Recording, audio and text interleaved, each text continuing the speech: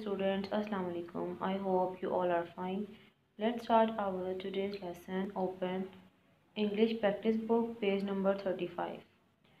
On page number 35, here we have modal verbs.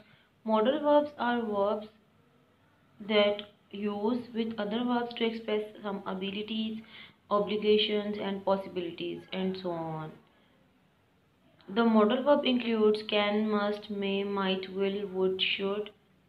There are some modal verbs, their meanings and examples. First one, can, to express ability. I can speak a little Russian.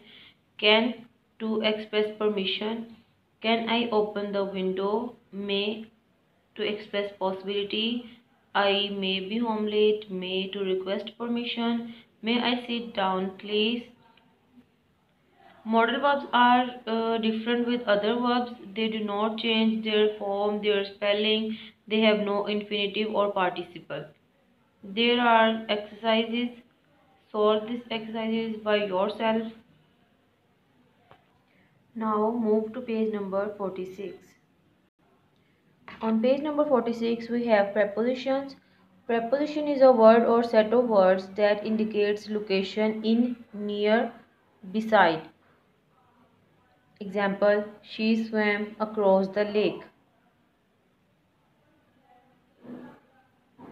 It also shows the relationship between a noun or a pronoun.